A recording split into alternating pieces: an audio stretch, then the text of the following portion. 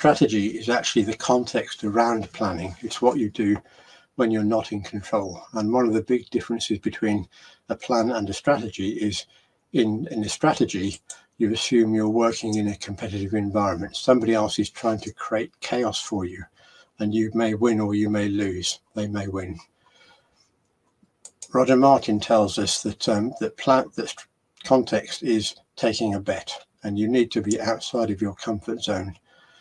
Planning is very comfortable because it's credible, but making strategy, you're taking a well-judged bet on what might happen and aiming at that point and hoping that your bet pays off.